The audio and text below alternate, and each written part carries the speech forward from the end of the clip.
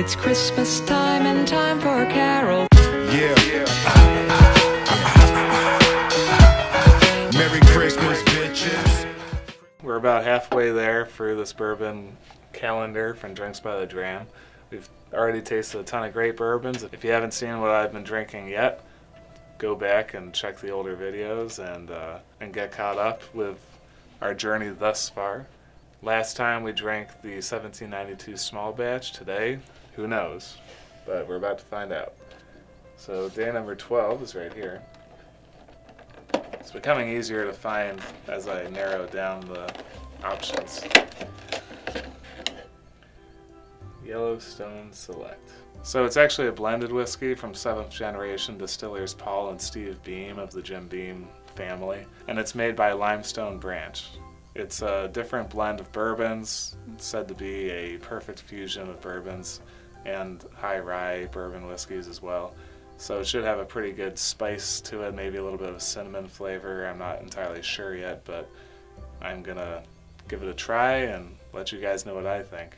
This is gonna be my first time drinking it. I have seen these bottles before, but I haven't felt compelled to purchase them yet, so who knows, maybe this one will pique my fancy and I'll go out and buy a bottle for my own collection. Yeah, anything's possible. It is Christmas after all.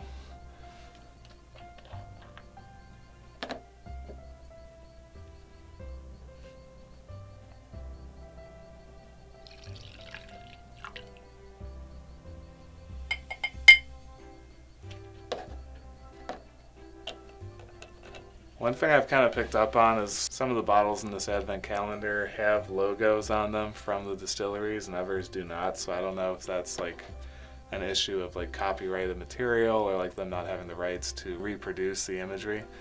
A lot of them just have these Drinks by the Dram tags on them with the name of the bourbon, which makes it kind of hard to like figure out exactly what it is from the get-go, but it's kind of interesting. You think if they're rebottling this bourbon and repurposing it for this cause that they would have the ability to use the logos since they are selling the product, but who knows, there's probably all kinds of red tape with that. So anyway, the color is kind of like a Yellowstone color. It's got a nice golden hue to it. Much lighter than your typical run-of-the-mill bourbon. Oof. Definitely doesn't smell very alcoholic. There's not a whole lot of burn on the nose. It's actually really smooth. You got a ton of vanilla bean off of just the aroma alone, which excites me. It makes me think that you might get some of that in the flavor as well. I assume you will. Let's find out. Oh yeah, ooh, that's interesting.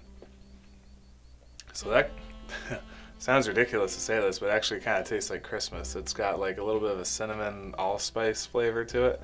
You actually kind of get, even though it's obviously filtered and doesn't have any grains in it, you get kind of like granular texture on your mouth, just like, you know, eating a spoonful of like cinnamon sugar on applesauce. You get like that flavor from it.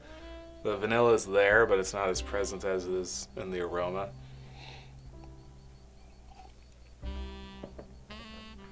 Yeah, that's really different. It literally almost tastes like a cocktail with cinnamon in it, but it's just neat whiskey.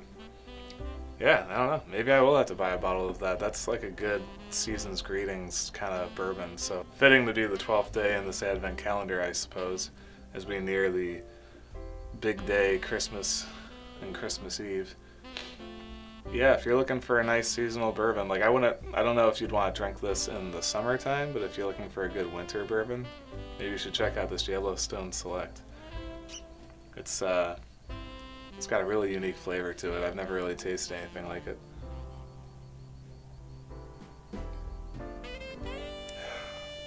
Yeah, and it's not hot at all. It doesn't burn on the way down. Not really so much on the back end either. You do get a little effervescent in the roof of your mouth, but just smooth all around. So hey, that's a good one. Another new one to add to my catalog. So hope you enjoyed that little insight into this bourbon. If you're in the market for something a little spicier, like maybe you guys like kind of unorthodox bourbons or like different flavors that you don't normally get, or even for like a Scotch drinker that's used to like more herbal stuff, like check this guy out.